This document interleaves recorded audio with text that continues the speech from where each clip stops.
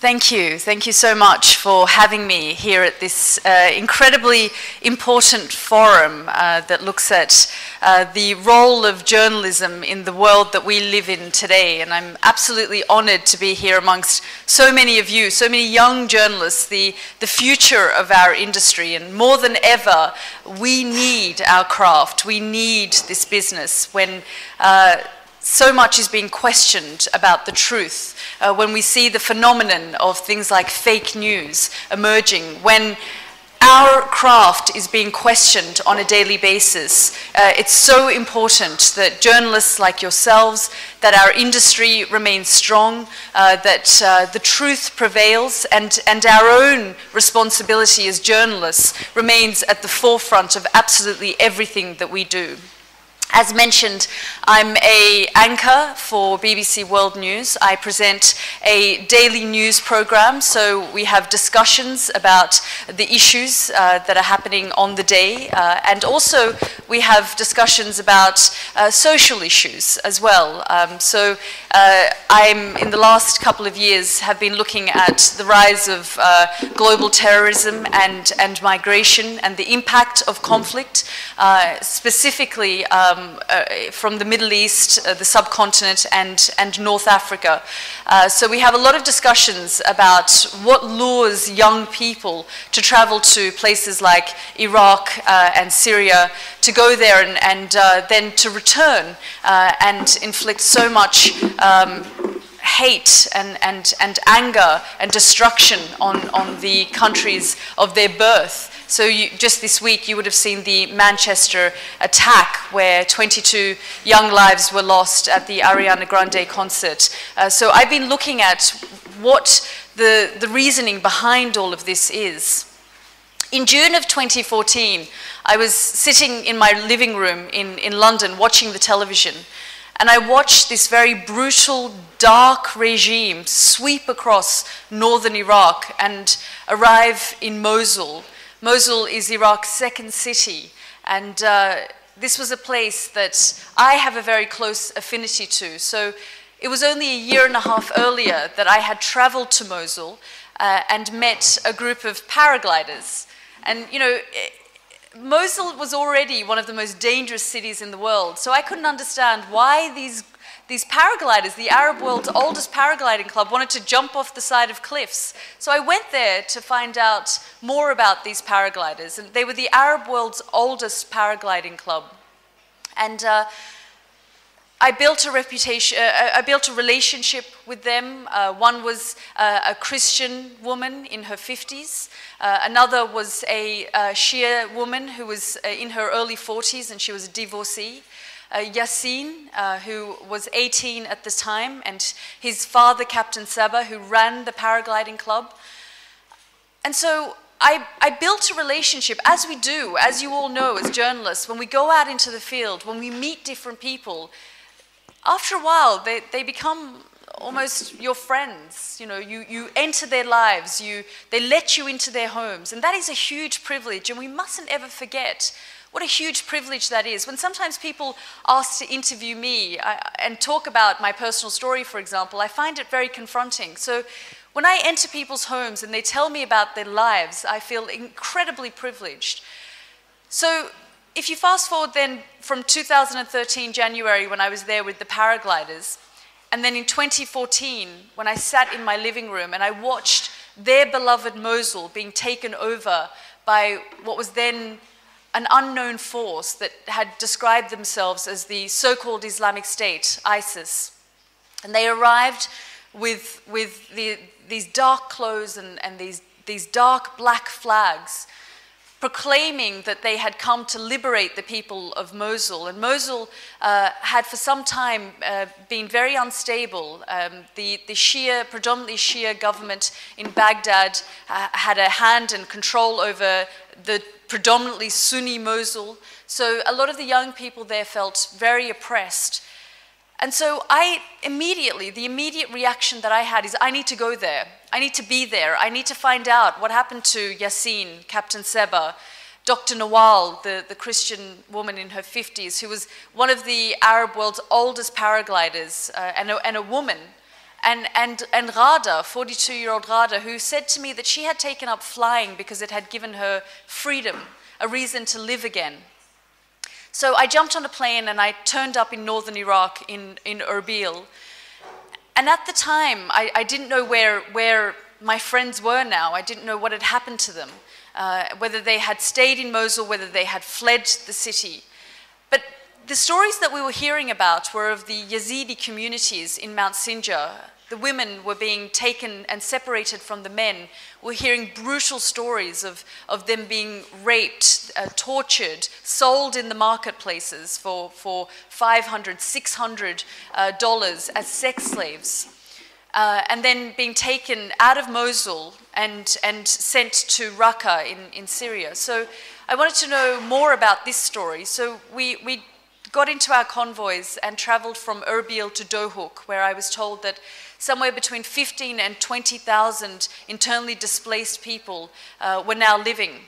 And I arrived in this camp and I began to do my live reporting back to the BBC in London, and it was being streamed across the world on BBC World News for 18-hour days, and it was about 45 degrees in Dohuk, extremely hot, and we were hearing more and more stories of the abuse and brutality that people were experiencing under the ISIS regime. They pushed a lot of the Yazidis out, they pushed the Christian minorities out of their communities, and these are communities that had lived alongside Muslims, the Sunnis, the Shias, the Yazidis and the Christians, had lived together in one community for thousands of years.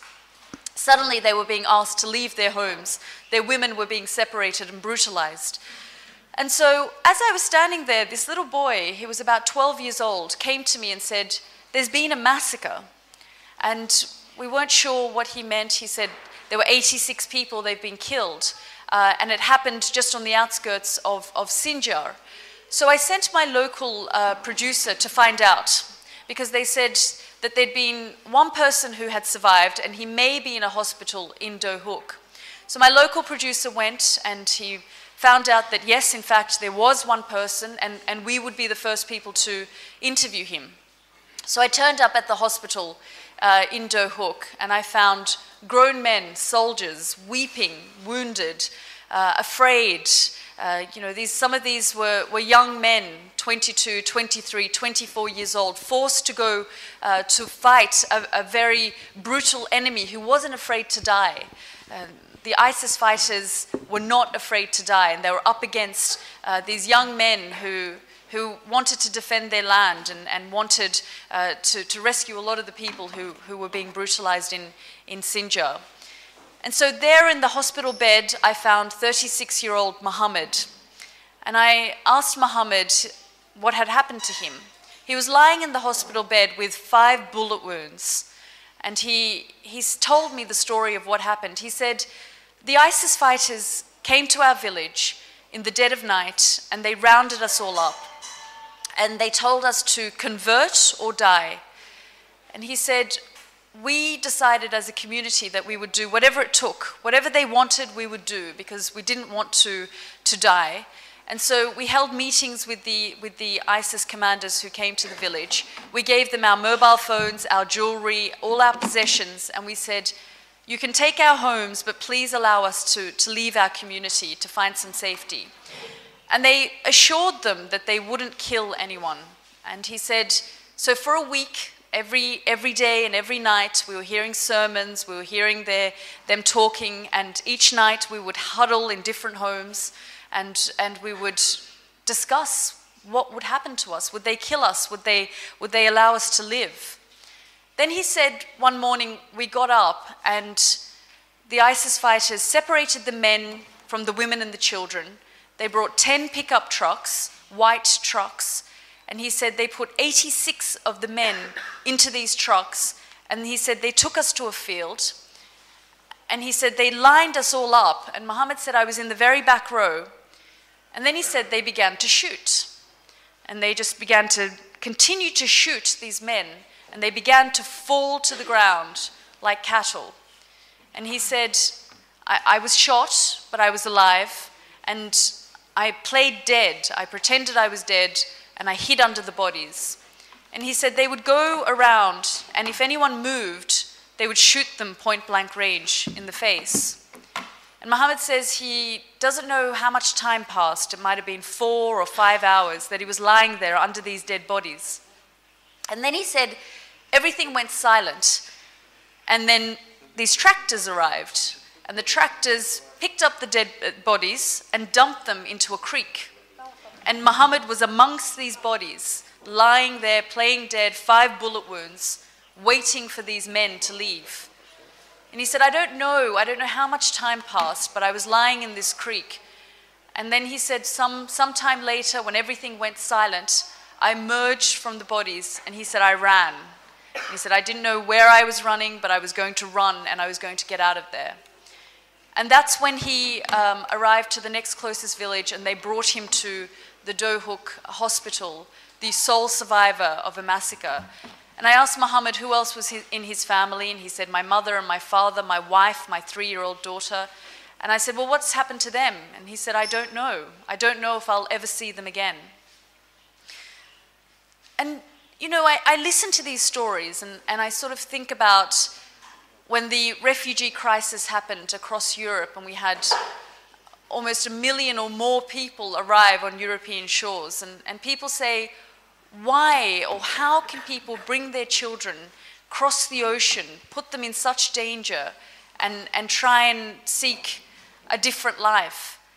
And I suppose when I hear these stories, I can say, well, I understand why they do that. I can understand. And part of the reason I can also understand is because of my own personal story.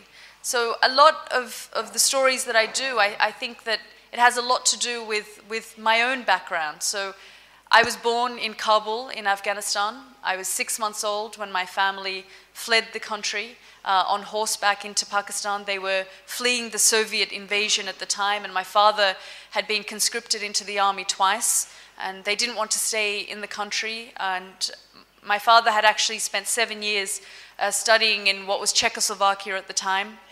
He returned to a country that was at war, so they left. And so I've always had a strong sense of justice,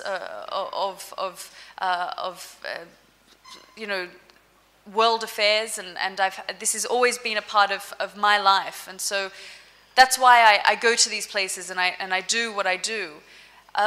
If we go back to the theme of not taking no for an answer, and in my introduction, they mentioned one of the stories that I did in Afghanistan. 16 Afghan civilians were killed in a village just on the outskirts of Kandahar by an American soldier. And the whole area was completely shut down by the American military, and the soldier was taken back to Seattle, taken from the crime scene immediately. He had left the base in the dead of night and gone to this village, shot dead this family of 16, and then burnt their bodies and left them there. The Taliban had promised that anyone who comes to the village will be killed. The Americans said that no one can come to the crime scene because we're still investigating, and they'd taken all the witnesses away. And I watched this story, and about 5 weeks earlier, I had interviewed the Afghan president, Hamid Karzai, and he had told me about Afghan sovereignty, and this was a nation that wanted to be sovereign, that didn't want to be controlled by an external power. So I contacted his office, and I said, this is what he said, I'd like to go to the crime scene, and I'd like the help of the president's office to do it. So I arrived in Kabul, and then I flew to Kandahar.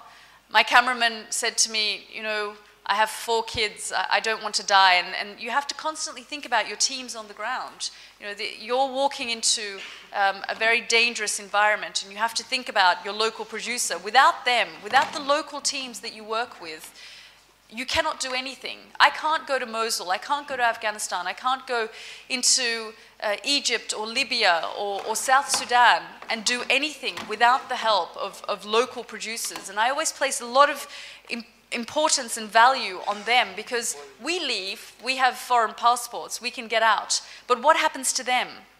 And each year you hear about thousands of journalists who are attacked, who are persecuted, who are imprisoned, who are killed.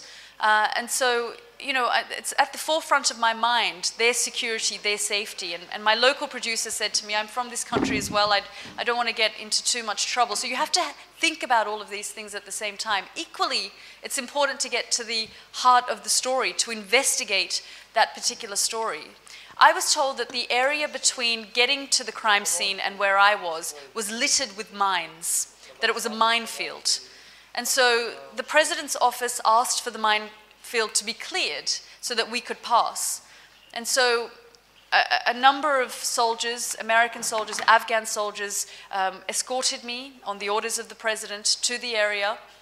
And then they stood back and sent me with 2 policemen and said, we cannot go any further because the Taliban have threatened us. They said they will kill any soldier or anyone entering the crime scene. And so me, my cameraman, my local producer, and 2 policemen walked into this field. And suddenly, I mean, I can understand the local language, so I could hear them saying, we haven't actually cleared the whole area of mines. So we had to stop, and I told my cameraman and my producer, everybody form one line, because we'll just follow the footsteps of the 2 policemen. We entered the crime scene, and we filmed the area, and the story became a global exclusive. The State Department was forced to respond. The lawyer of the US soldier, Staff Sergeant Bales, was forced to respond. And it really goes back to not taking no for an answer. In what we do, you know, you find ways to tell the story, but you also make sure that, you know, you're not taking unnecessary risks. So when I think about that story, there was probably a number of risks that I took that perhaps I shouldn't have. So, you know, as young journalists, you want to rush to a scene, you want to rush to be the first to tell that story and investigate it. But actually, the most important thing is that your safety, the security and safety of you and your teams before you go out and do this. I often go to Kabul still today, and I meet so many young journalists there, just like yourselves, who are trying to get to the heart of a story, who are trying to find the truth. I also think, I wonder if my family hadn't fled the country, if I had stayed in Afghanistan, would I be one of those young women in very difficult circumstances? They work and they try and tell the stories that they can. Last year I was in Kabul, and I did a story on a network called Tolo TV. And Tolo TV hires a lot of young journalists, and they were threatened again by the Taliban for a story that they had done. And the Taliban rammed a suicide bombing bus into their bus and killed 7 of their colleagues, and 20 others were injured. And so you realize actually the difficulties and the challenges that local journalists, that young journalists across the world face. So I suppose if there's any words of inspiration that I can give you, I would say to always think about your safety and security, but always pursue the truth, because more than ever, our craft is required in an environment where we're constantly being questioned, where we're constantly being pressured by governments. Don't take no for an answer. There's always a way to get to the heart of the story. Thank you.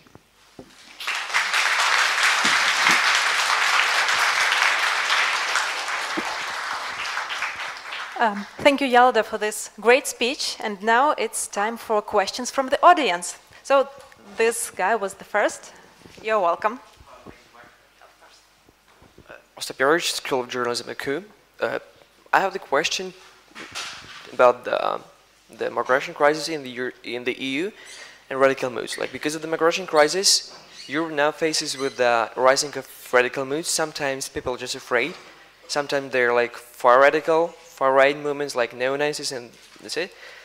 My question is about how we journalists have to cover position of those people who are against migration, who are radical.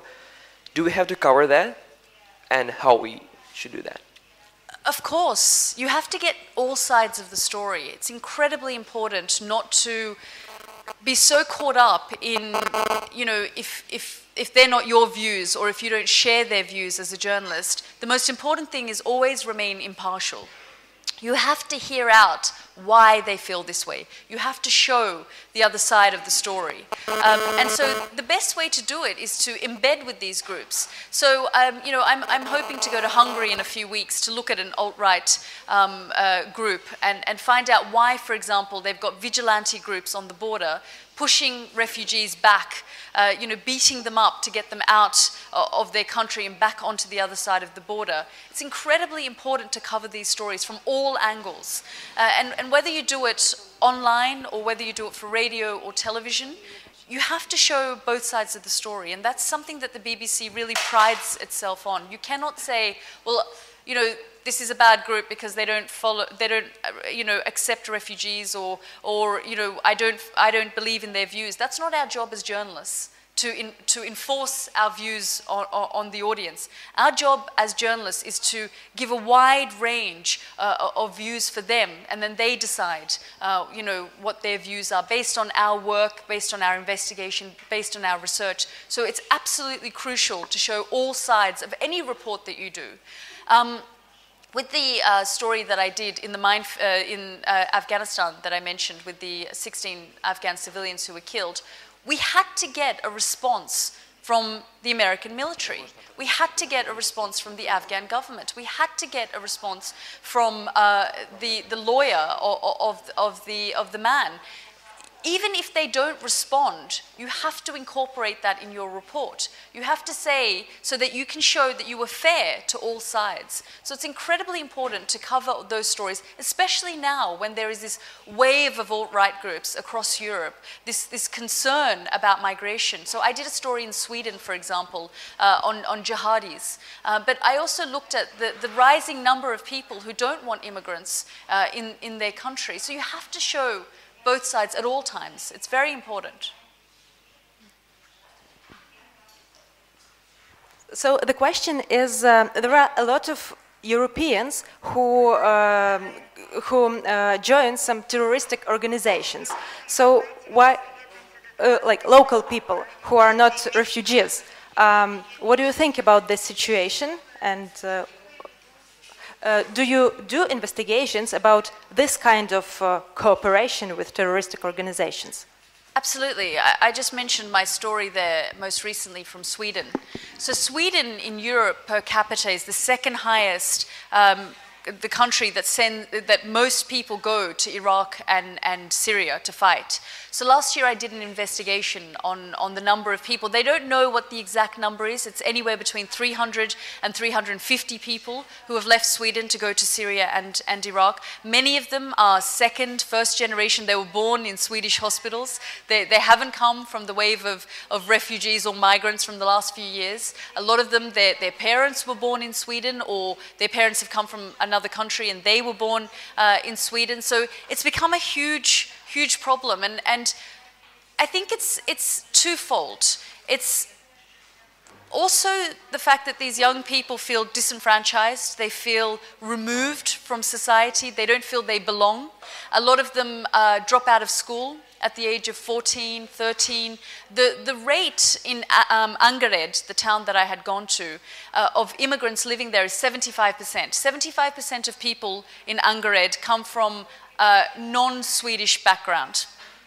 Of that, something like 60% of young people there drop out of school by the time they're 13 or 14. Then they fall prey to these extremists who lure them in and say, Swedish society is against you, the Western world is against you, look at these images of the war in Iraq, in Syria. I met a young girl who traveled with her husband and her 2-year-old son and 1-year-old daughter to Syria and lived in Raqqa. Her husband was killed in an airstrike. Her child was killed in an airstrike. She was then forced to marry another ISIS fighter. She managed to flee the country. On the way, though, she was gang raped by the al-Nusra Front. Then she was handed to the Syrian military. 2 of the Syrian soldiers raped her. She then took her child, who was covered in shrapnel, across the border into Turkey and back to Sweden. She's 22 years old. You know, and her life is virtually over. She's suffering from so many psychological problems. She's just one example of you know, so many, dozens of young girls, young boys who leave their homes in different parts of Europe. We've seen it in Belgium, we've seen it in France, we've just seen it now in Britain. It's a huge phenomenon. The numbers are dropping as the issue is dealt with in Iraq and in Syria, but it remains a huge problem, and governments need to look at why this is happening. What's going on in these communities? It's so important for them not to become ghettos. So Angered has almost become like a ghetto, where they're on the outskirts of society. They're not part of mainstream Swedish society. They, you know, a lot of them don't even have Swedish native friends, for example.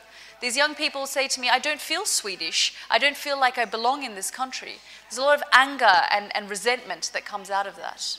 But still, I can't understand the position of European governors, you see, because a lot of refugees and what else? Yeah. What is their real reaction? Because we are looking for some slow bomb in Europe. Indeed. It's like a ticking time bomb. You know, we're seeing this happen, and it's not properly being addressed at the grassroots level. Yes, there are different groups trying to deal with these issues. In Sweden, for example, it's very strange. They don't even have a proper database of the number of people who are going to Syria and coming back to the country. They're not even keeping a track of it, you know? And so this is also worrying, because you think, what are these people actually thinking when they come back to the country? What's going through their minds? What are they planning? What sort of devastation could hit Swedish towns or cities? Because you know, I confronted the police chief, for example, and said, this is negligence on your part for not keeping a tab or not being fully aware of what's being preached to them in these mosques. And it's not, I don't think it's just about the mosques and the religious elders and these young people, but it's twofold. It has to come from the governments as well, to see, why is there a lack of assimilation? Why do these young people feel they don't belong? And I don't think we've seen the end of it, actually. This problem is not resolved. It's far from it. Yeah.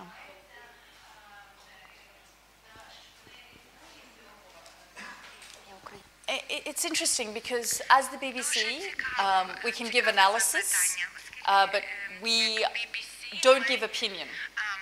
You know, so we present the investigation to the audience. We say, this is what we've seen in eastern Ukraine.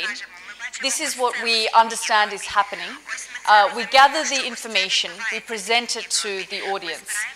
In terms of whether we have an opinion on what is happening or what they're doing, we cannot. You know, that is the way that we report. Everything is almost on the border. So we say, this is what this side is saying and doing. This is what's happening on this side. This is the number of deaths as a result of the ongoing war. This is the policy of each of the governments. But giving an opinion and saying, I think that group is a terrorist group, unless they're a prescribed terrorist group, you know, by an international body, we are also very funny about the term terrorism. It's you know, in terms of when we label them or when we describe someone as a terrorist. So in terms of the way that we do journalism at the BBC, we show both sides. We give... Oh, sure. It's interfering. We can hear all the translation. So in terms of criticism, do you mean that journalists who come on air and start giving their own opinion and describing certain groups as terrorists, do you mean that? Do you? Is that what you mean? Ukrainian journalists who get on television and describe the various groups as terrorists? Is that what your question is?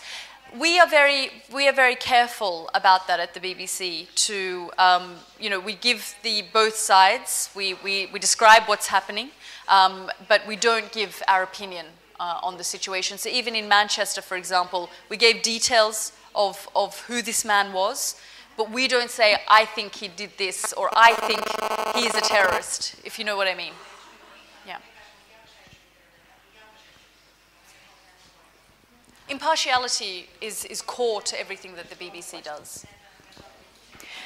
Okay, so we have one last question for now, and well, but I see that Michael Boturkin has reserved it, so I'm giving a mic to him. Thank you for the great presentation. I always wonder, journalists of your stature and your experience, is there a point where, after you left Afghanistan and all of a sudden you said, I want to be a journalist, or I need to be a journalist? What was kind of that spark or that influence that led to where you are today? You know, I often say that I wanted to be a journalist since I was about 7 years old.